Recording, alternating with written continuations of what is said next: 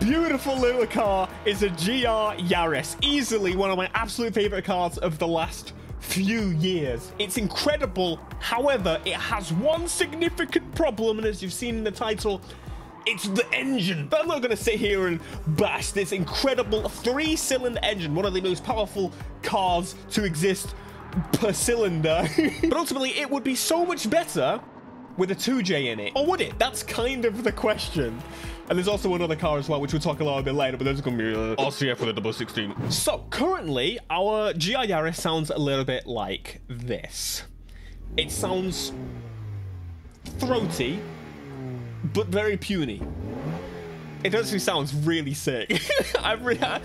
I really want to go in one, but I didn't want to ruin this car because I genuinely love the GR Yaris as it is, and I want a point of comparison. So it kind of makes sense to go to the dealership and purchase a new one for only 45 grand. In Gran Turismo money, that is nothing. We'll go for the red because it just looks beautiful.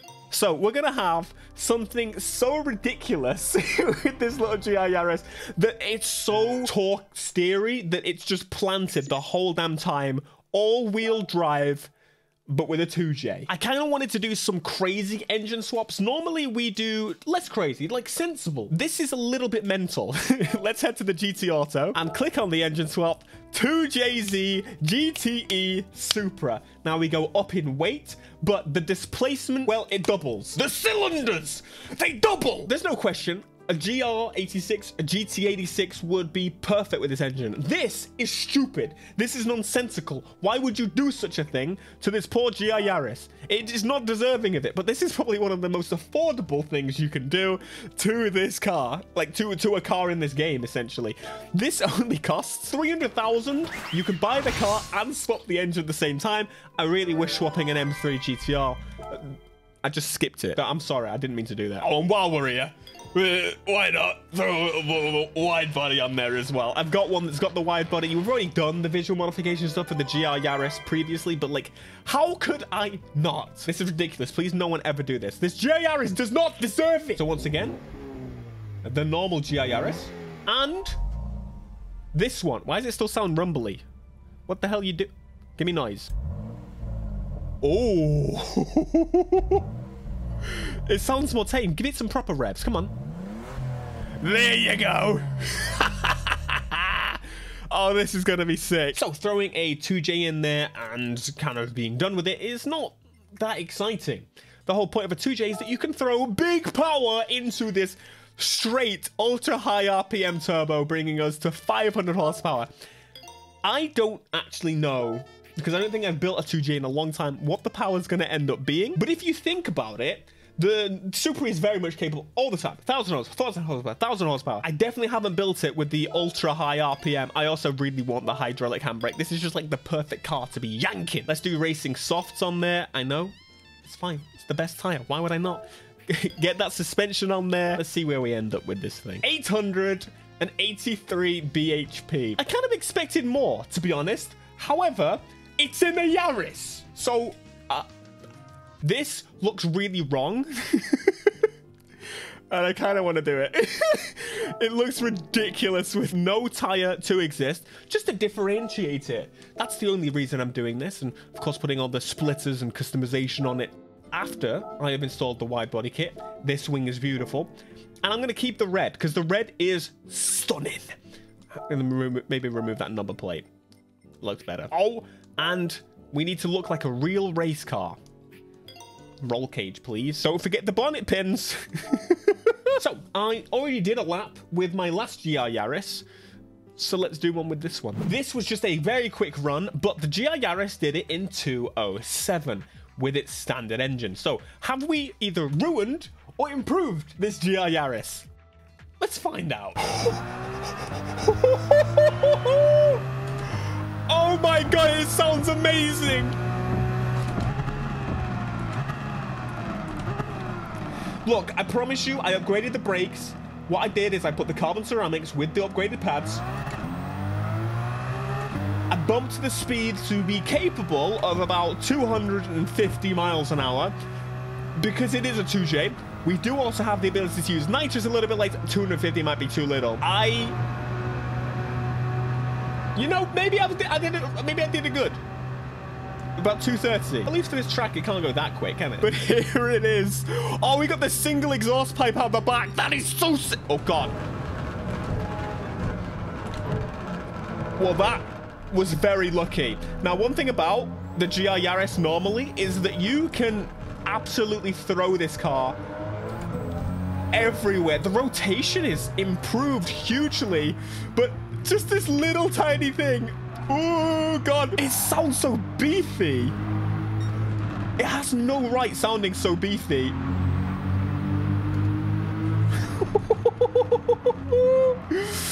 We're going to do more playing than this. Sending it around the circuit. Double the amount of cylinders. Obviously, it's going to be ridiculous. But I think... No! We need to do some proper testing. Genuinely, I want to do some, like, launches and stuff with this thing. It's going to be an absolute monster. All-wheel drive. Not even a Supra has it. Oh, it's so good. I'm going to hood view this. I want to get it correct. Because so far, we are doing decent, actually. Right?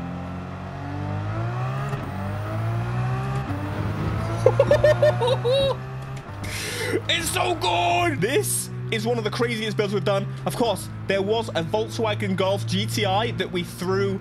I don't even remember what's in it, but genuinely, it's actually only given us, on my first run in both cars, 3 seconds. 3 seconds difference between the original fully upgraded engine and this. Braking late again. So there you go. Your GR Yaris is actually very, very, very capable as it stands. Overall,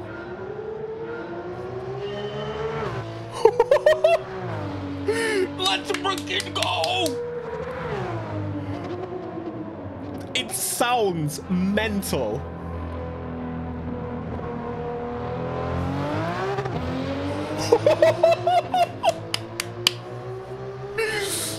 Yeah, this makes me want to, if it came with the option to have the bigger engine, of course I would damn do it. But you know what? I'm not even going to sit here and say, ultimately, the GR Yaris, in terms of my times that I have tested, it's actually very close to some of these crazy cars up here. These are capable of a hell of a lot more power. But yeah, 883 horsepower, GR Yaris.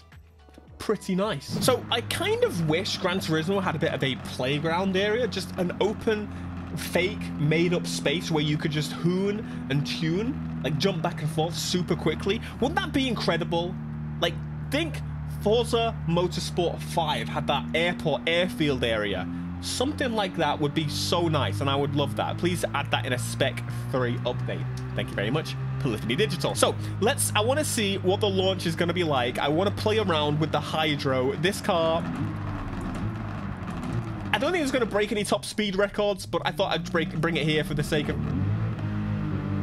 I just can't get over how meaty this sounds. Hold the handbrake, and...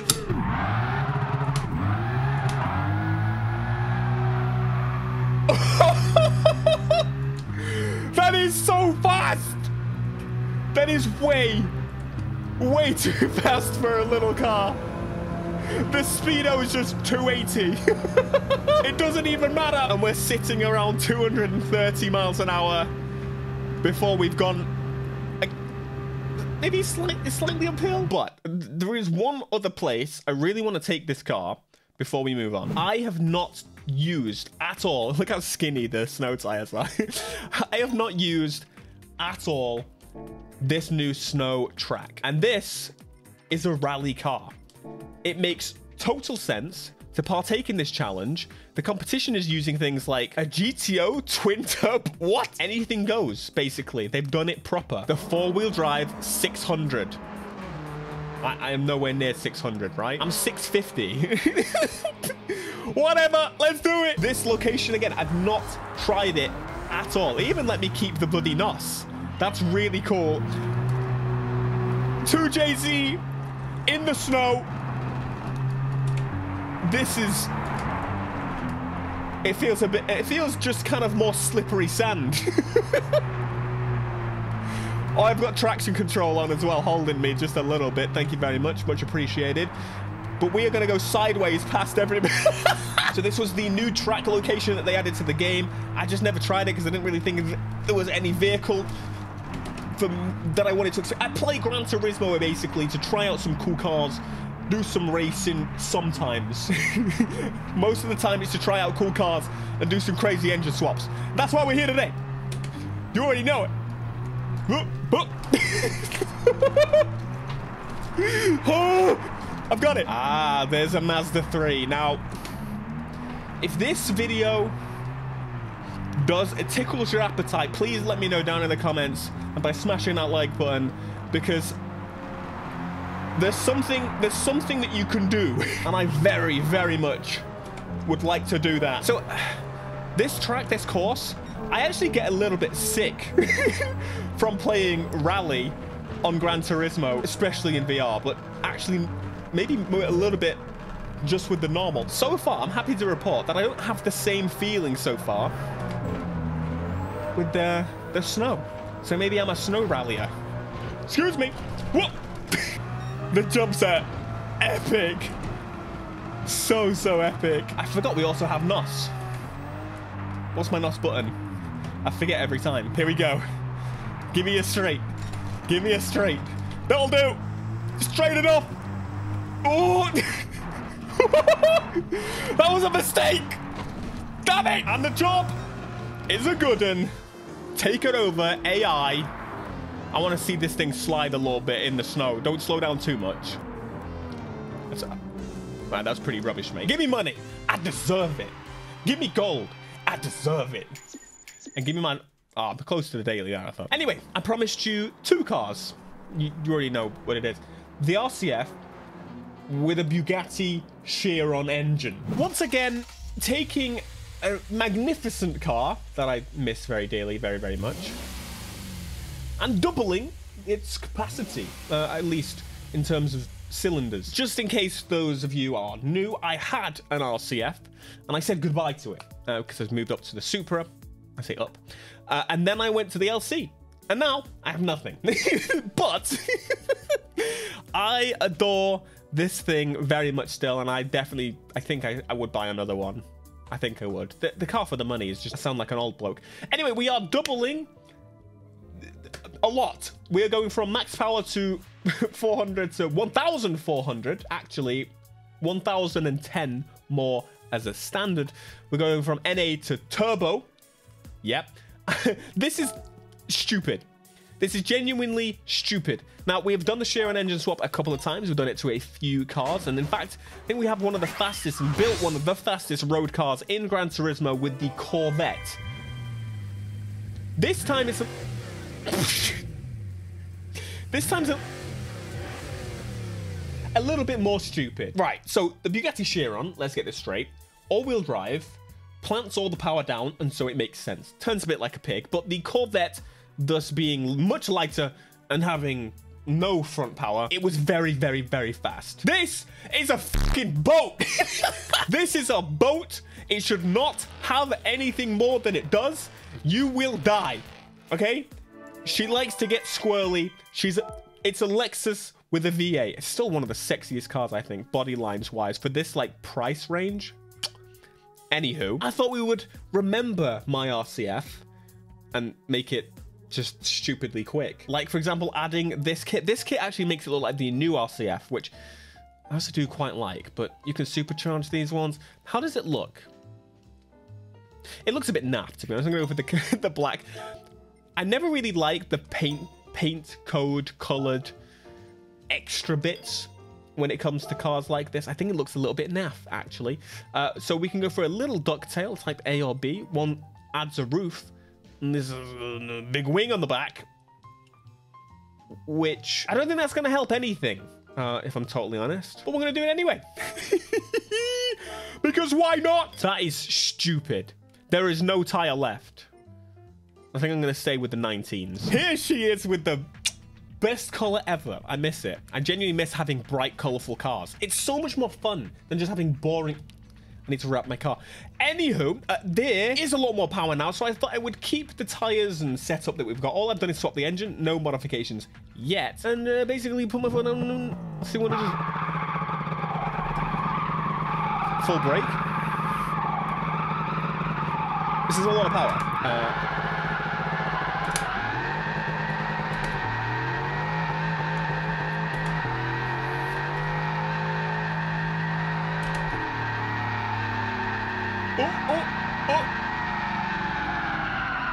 Okay, 5 gears of just pure wheel spin. Let's give that a go. Oh, it does go all the way to 8 gears. It's like 4, but it's like fake. Let's see if I can actually just drive this thing maybe normally. I think not. This is gonna be awful. I'm gonna wheel spin every single gear. So the tires are going to go on very, very quickly. But I did also notice that you can put the ultra high RPM turbos on. This is just stupid. Quite frankly, the dumbest thing. Because it's so tall, it just doesn't really make much sense compared to the Corvette that we did a little bit before. This is a very Toyota episode, isn't it? Very Toyota. Oh, the noise. Oh, we're gonna be...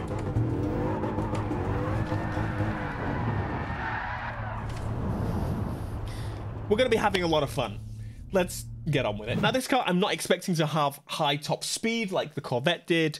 I'm not really expecting much at all, if I'm completely honest. It almost weighs 2 tons as it is. It's not very light. She may be a fat pig, but she's my fat pig. And I love her. I love her with all my soul. What's left of it. So, let's do what we need to do. Carbon ceramic brake. We need stopping power. Look. I did do it. Fully customizable suspension. I'm going to slam this thing to the ground. It needs it. There's just no way it's going to work any other way. It's a shame we can't do the anti-lag system. That would be pretty nice. Bump that power up to 2,000 horsepower. And what we really, really need to do is reduce the weight. No matter how you look at it, modern cars are heavy. Considering this has a V8 in it, I think it's, you know, a bit more of an exception, I would say. You know, as a previous owner of one. But it's still a new car, so it's still pretty damn heavy. So, what it's put me against is P1 GTRs. I didn't change the gearing. No. Wait, no. I might be mental, but that is something else. Valkyries, FXXKs, P1 GTRs. What the something ain't right. Did I not put the transmission on? What have I done? Why? Let's try this again, shall we? 3rd time's the charm. Oh my God, Christ. This is quite frankly putting me against race cars because it knows for a fact as soon as I get my groove on, they are going to be in the bin. It feels still quite heavy, even though I've done like weight reduction. I've nicened it up a little bit, but it still doesn't quite feel like a P1 GTR or an FXXK or a Valkyrie, for example. However, you get what you're given. You get what you're given. This is where I'm very, very interested. Here we go. No! Hold it! I'm back! Let me turn up that traction. There's just...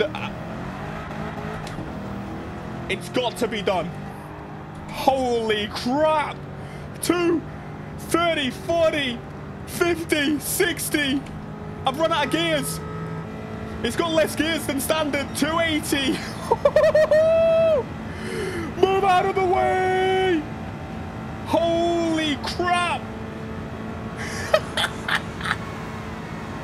These are like professional racy boys on a dead straight.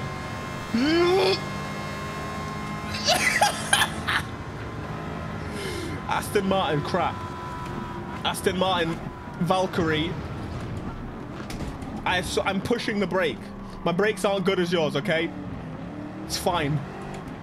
into first position. Just realized the wing is colored as well. I didn't mean to do that. I meant to make it black, but what the hell is this car? I promised you stupid cars. Did I deliver? If you say no, you're lying. I'm scared of it. I'm actually scared of it a little bit. Stop pushing me, you bloody... I saw you. I was smoother than you there. Do we have another straight? Do we... This'll do. I eat Ferraris for breakfast! Get out of the way! I can just hear him buzzing away. Buzzing away. What the f... You bastard! What was that? That is disgusting. There's no way. How you... Just because I'm a big un. No, it didn't work. I thought on a random custom race it would let me do that. Third place. Speed and power, my friends. Unfortunately, in this case, not the result. Not giving us the result that we want. If you would like to see more stupid builds, please smash like and check out the previous Gran Turismo videos. Please.